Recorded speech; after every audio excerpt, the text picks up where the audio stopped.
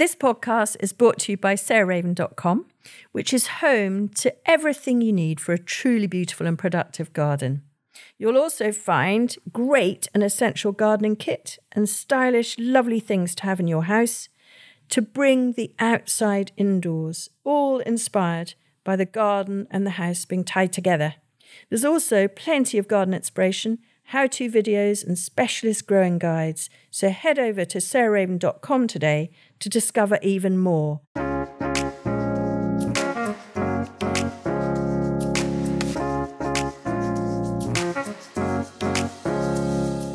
Welcome to Grow, Cook, Eat, Arrange, the podcasts of me, Sarah Raven, and various different guests. And today I'm actually joined by two very distinguished gentlemen.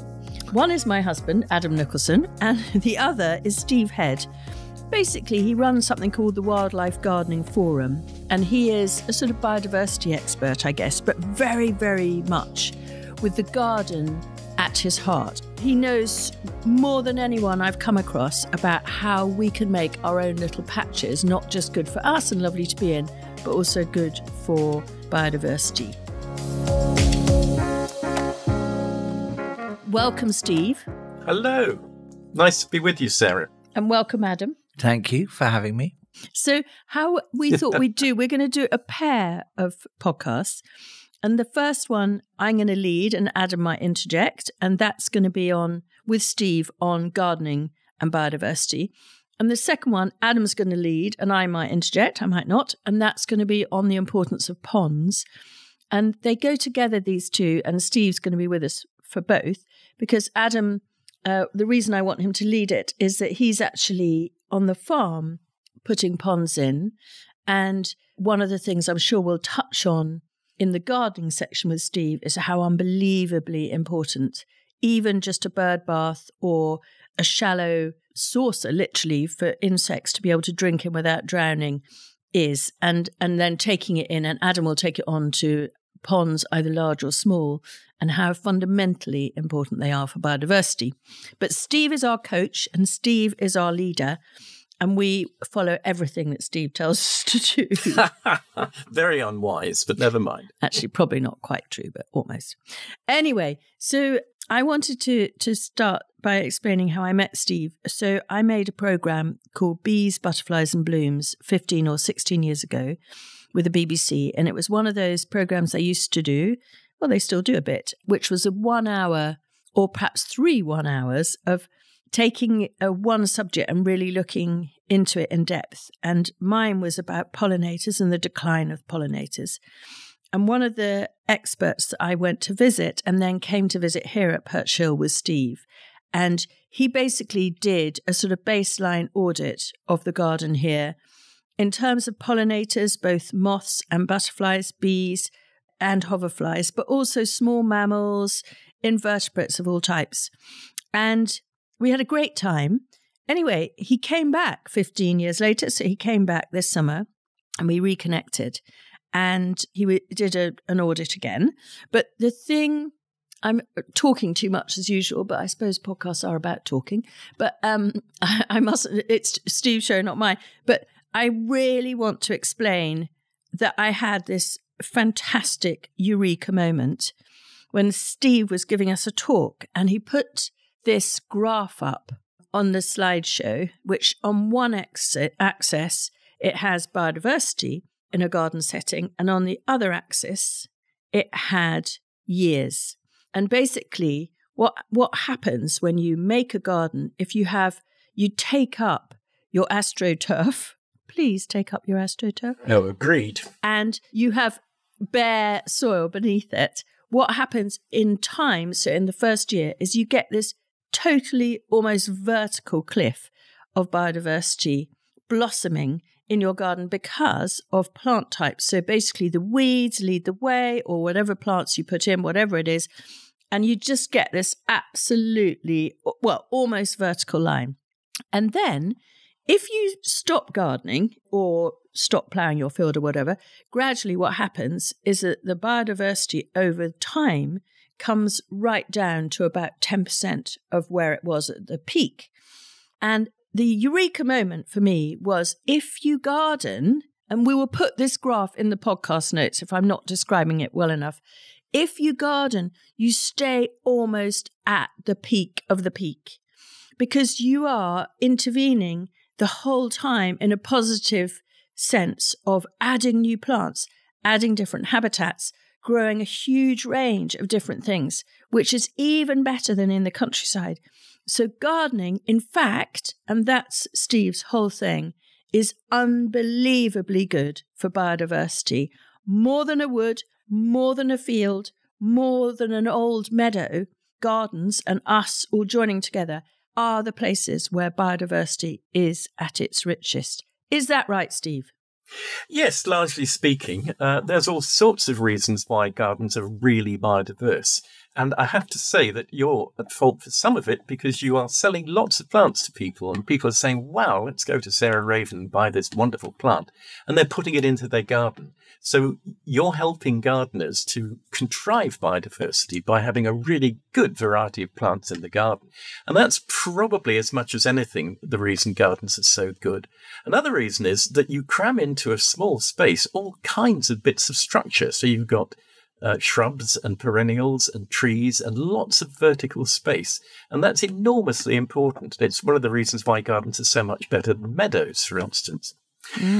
But going back to your main point, this one about this curve, essentially what the curve was demonstrating is what's called the intermediate disturbance hypothesis in ecology. And that is that when you start off with bare ground, by definition, there's nothing living there. But things come in and colonize really pretty quickly. And after 2 or 3 years, you've got lots and lots of species in there, but some of them are beginning to dominate. And after a little while, the actual number of species goes down because some species are highly dominant. And you only have to think of things like nettles and brambles and ivy, which are so familiar in the garden. If you turn your back for 5 minutes, they're coming up and covering everything else. Now, if you don't intervene, these plants, plus a few small trees coming in eventually, will depress almost everything else. And as well as depressing the plants, that then limits the number of animals which can live in there. But along comes a gardener. My old dad used to wander around the garden and he'd see a plant that was doing really well. And he'd say, "Ooh, I'm going to have to take that out. It's going to take over." And in a kind of way, that's exactly what gardeners do. Because if something is becoming too dominant for what you want, you cut it back a bit. You might even take it out completely. But basically, you make sure that nothing really comes to dominate.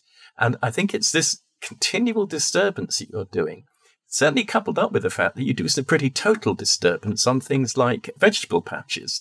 They go back to bare earth practically every year. That means that you've always got space for the weeds and the rapidly growing species to grow up, as well as the more long-established ones.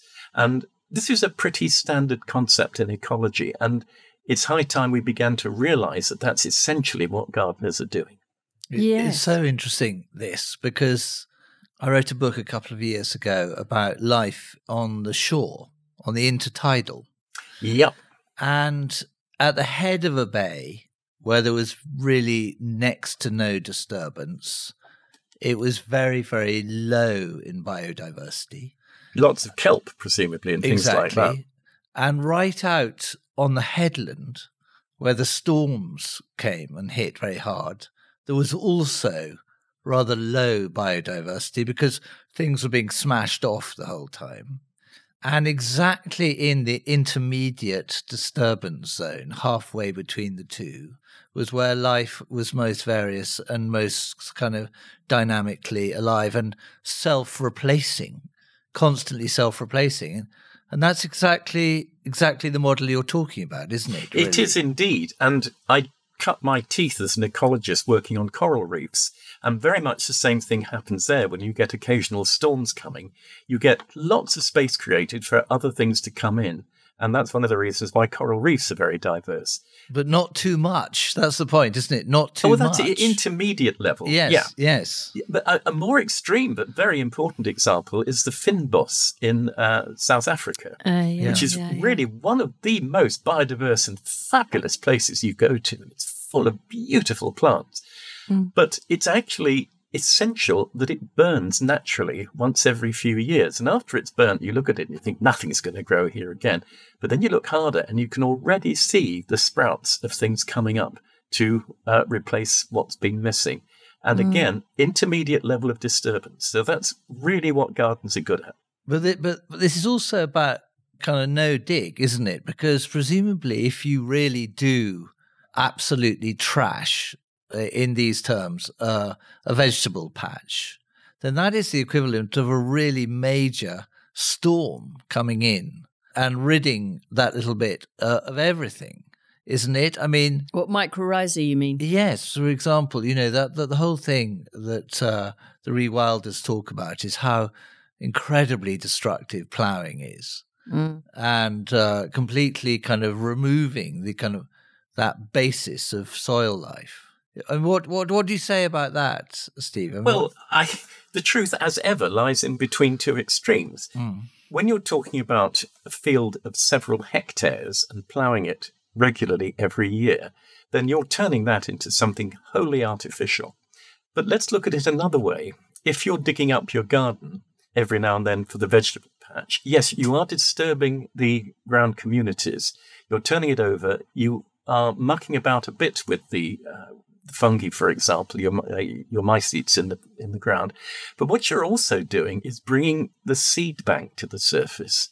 Now, a lot of plants, seeds are adapted to live almost indefinitely in the soil. Poppies are the very best example of that, which is why, of course, when the ground in the First World War was blown to pieces by shells, it was poppies that came back in huge quantities, which is why we celebrate them now. So if you certainly don't need to dig anything like as much as the old advice used to give. You're much better off not digging and putting a mulch or some sort on the surface, which the worms can bring in. But having said that, a certain amount of digging isn't that destructive that you're going to wreck your garden's ecology. It isn't. So the truth is between the two extremes. And I think it's incredibly important to, in a way, reassure people that what you're suggesting here doesn't need to be a weed patch. It can be a really beautiful, abundant, floriferous, productive, exceptionally Edenic place like Eden. Yeah, there's certainly a crucial thing here. You often hear people, particularly, dare I say, some telepundits, who talk about, this is my wildlife garden patch.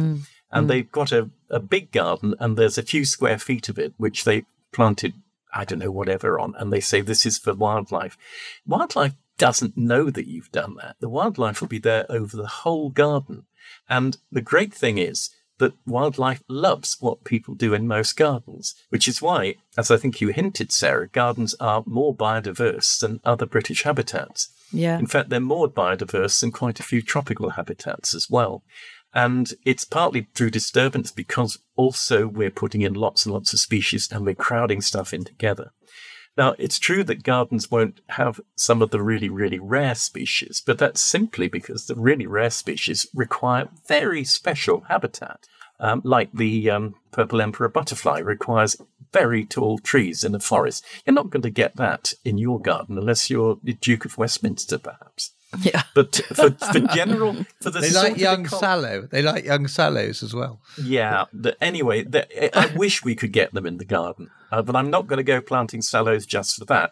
I'll be planting sallows because they're actually really good for all kinds of moths as well. Yes, and I think that we're myth busting here, which I really like. There's a sort of preconception that if you want to garden for biodiversity, and particularly for pollinators and birds, you've got to grow only on native species. And that's complete rubbish, isn't it, Steve? Yeah, generally speaking, yes. And it does depend what you're concerned about. If you're concerned about birds, I really don't think there's much wrong with growing pretty much whatever you like in the garden. What birds are looking for is structure so that they can build nests or hide away, and they're looking for food. And of course, during the season of bringing up their young, they're mainly looking for insects rather than plants to feed on. And one thing we do know is that gardens are really good for producing high quantities of insects. During the winter, of course, birds love seeds and they love fruit. And there's no reason why non-native varieties of seeds and fruit should be any worse or any better, for that matter, than the native ones. However, when you come to pollinators, it's two sides of a sword. A few species, and unfortunately most of our butterflies, are actually quite limited in what they will take as caterpillars. Yes. So, for example, the orange-tip butterfly has a very specific requirement. I've forgotten instantly what it was that it eats. It's cardamony, isn't it? It's cuckoo That's flower. Right. And it used to be said if you were chasing an orange-tip butterfly and it got away from your net, you'd say, "Oh, cardamony." Because that was their sort of way of letting off steam. Yeah, so that's an example. The butterflies need food plants for the caterpillars. Yeah. Now, cardamine or cardamony is actually a plant that looks pretty good in a garden, so I think that's one I would encourage people to plant. But that's one side. It's the caterpillars. The other side, of course, is the pollinators, their requirement for nectar, in particular in the case of butterflies. Mm-hmm. And there's very little evidence that native plants are better in any real way for pollinators than are the related ones that come from overseas. Exotics, yeah. Yeah, with exotics, and there's another category which we've started calling near-natives. Now, I'm sure you're aware of this, Sarah, but we've got an absolutely rubbish flora in Britain. We've only got about 1,600 species, I think, of plants in this country, 1,625. We've actually got nearly 1,800 species, which are quite happily living in the countryside, which are all non-native, which have been introduced at one time or another. Only a handful of these are really any problem at all. And they're all providing resources for insects. But of course, if you then add in the horticultural ones, and you mentioned the exotics, as far as I'm concerned, these are ones that probably would have lived in the southern hemisphere. And many of these actually flower very late in the year. I mean, you're a great expert on dahlias. Yes, of course. I was just going to say dahlias. Classic example. They flower late and they provide resources at a time where there is much less otherwise available. The ice plant, Hylotyphlifium, I can never pronounce that properly. What used to be Sedum spectabile. That's a non-native, and it's a really good plant. The thing about horticultural plants is that we choose them not because they've got funny names, but because they flower prolifically for a long time. Because that's what you want in a garden. You don't really want something that opens for a day and then dies. And of course, that's what the insects like, because they've then got a huge number of flowers, which will be available over long periods. So from the pollinator's point of view, the horticultural plants, most of them, that is, can be really good. Although, as you're equally aware, Sarah, some of the very highly bred varieties, particularly the doubles or flora plano types, actually are almost no use at all. But it's quite easy to avoid them. Yeah, it is. And I just wanted us to also mention Jennifer Owen. And I suppose, why we're talking about this is, as Steve always, it reminds me, half of our plants are under threat. 1 in 6 birds are under threat of extinction. 1 in 3 amphibia are also on the verge of extinction. And 80% of butterflies are declining. And half are actually worse than that. They're also in danger of extinction. So that's why we're bothering. And the person who really has done the most sort of bottoming out of why gardens are so fantastically good is Jennifer Owen. Will you talk to us about her? I will, with great delight. Jennifer Owen is one of my longtime heroes stroke heroines. She's a very competent biologist, and she was living in a very ordinary house in Leicester and decided it would be very interesting to see how many species she could find in the garden. And because she was very well connected with lots of other ecologists, she was able to collect specimens and send them to people. So the ones that she couldn't identify herself, she could get identified. And over the course of a few years, she found and identified 2,200 species of insects in 34 different groups. Now, that's a very impressive total. And I doubt if many small nature reserves would have a species list as long as that. But that's only the beginning, because she could only look at about a quarter of the types of species which could occur in the garden. For example, she could do almost nothing with the flies except the hoverflies. And on that basis, assuming, and this is a very legitimate assumption, that for the group she couldn't study, a similar proportion of the British fauna would be found in the garden, then this is accepted as clear evidence for over 8,000 species of insects alone that could and probably do occur from time to time in gardens. It's incredible, isn't it? Is that because she gardened in a particularly insect-friendly way? Or was it that she was a really good looker? Well, I'm sure in her time she was quite a classic looker, but no, I know that's not what you mean. Yes, I do, Adam. Investigator. It's a very good question because she started out to try to find what ordinary gardens have got in them. So she didn't read a book on wildlife gardening. To be honest, at that point, no such books really existed. What she did was study her ordinary garden. And the only concession she made, which is one that many gardeners make anyway, is that she refused to use pesticides in the garden. She didn't use things like insecticides. But that's a very standard choice for a lot of gardeners anyway. Otherwise, she just planted what she liked and what her neighbours are planting, so that as far as possible, she had a normal garden which she could investigate. And yes, I have to say, she's a very good looker for wildlife. And she ran all kinds of types of trap and so on, a moth trap, for example, and a thing called a Malaise trap for small flying insects. And she did a thorough, excellent job. And hats off to her. Her 2 books about the garden are, absolutely fundamental background reading for anybody interested in garden wildlife. And did she look at vertebrates as well?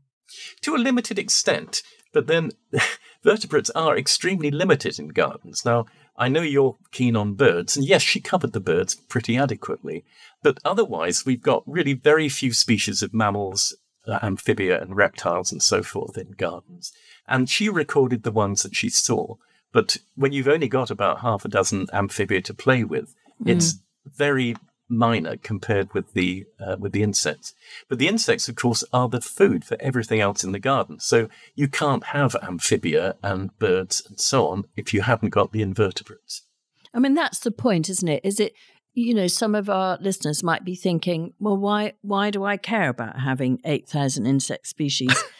Well, the point is, they may even be horrified by it, Sarah. You get bitten by them. They go buzz. Yeah, I'm stung.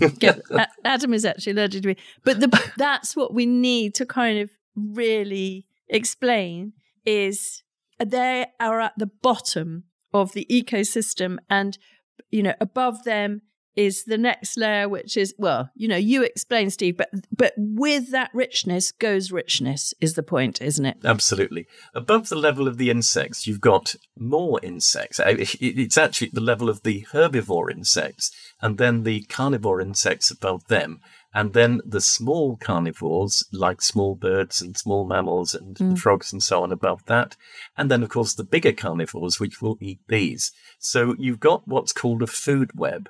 And one of the interesting things about gardens is the complexity of the food webs we have there, because we have so many different kinds of plant and different kinds of fruit tree and so on. And you get these wonderful interlocking food webs where one thing lives on another and another thing eats it. Yes, good. Well, I guess that, in a way, I think we can almost wrap up with that, which is, I'm afraid I'm obsessed by my graph, or rather your graph, and my eureka moment. But the point is that biodiversity isn't just a word for the classroom. Biodiversity is a way of enriching all our lives. And as gardeners, we are in an incredibly important and precious position to enhance it and to make the biodiversity of the world a better place by us all having a call to arms to really think about it in 2024. And Adam wants to say something. He's putting his hand up. He is, because this is a brilliant message to have.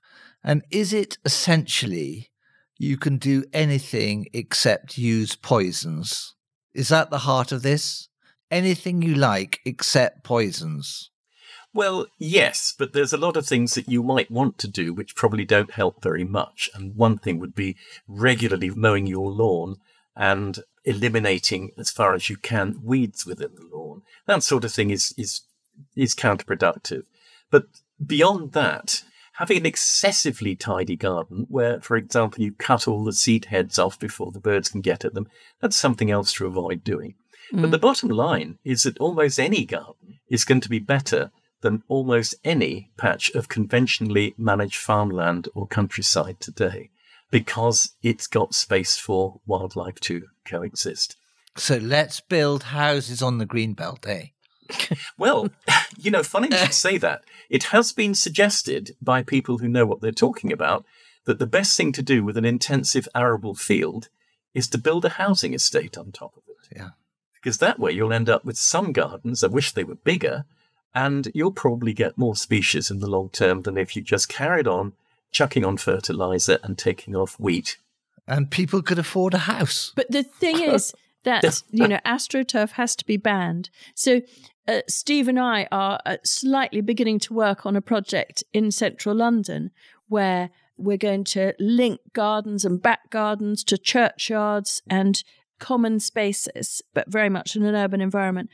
But the point is there has to be some baseline rules. No AstroTurf has to be one of them. Having regular water throughout has to be another. Ideally having hedges, not fences or walls, so things like hedgerows. So anyway, and a conscious diversity in the street. That was what that great Bristol experiment was, that they could design the entire row of back gardens as a hugely structurally and botanically diverse place. Yeah. I'd say this is a real characteristic of gardens in the landscape, that no two gardens are the same. Whereas two fields of wheat do tend to be very similar. And the diversity of gardens it's a thing to triumph.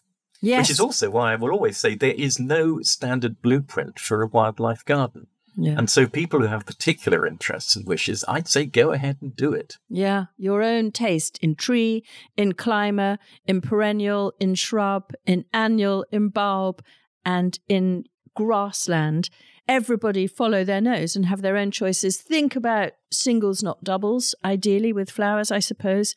Definitely. And watch things to see if they're visited by butterflies and bees. And if they are, get more of them. I think you've just touched on the best possible definition of a wildlife gardener. A wildlife gardener is somebody who looks at their garden and sees what's going on and thinks about it and tries to help. Excellent. That's a very good note to end on. Thank you, Steve. Pleasure. Thanks for listening to Grow Cook Eat Arrange with Steve Head, who's our biodiversity expert, and I learn so much from him every time I chat to him or he comes to Perch Hill. I also learn lots from Josie Lewis, who's the head gardener here at Perch. She's with me next week and we're going to talk about winter gardening in the sense of not kind of the jobs that you do, but the things to be aware of and think of if it's really frosty, snowy, or perhaps torrential rain, which is a thing that we're getting more and more, aren't we? So just the things to be aware of to protect your garden against the absolute extraordinary fluctuations of weather that we increasingly get.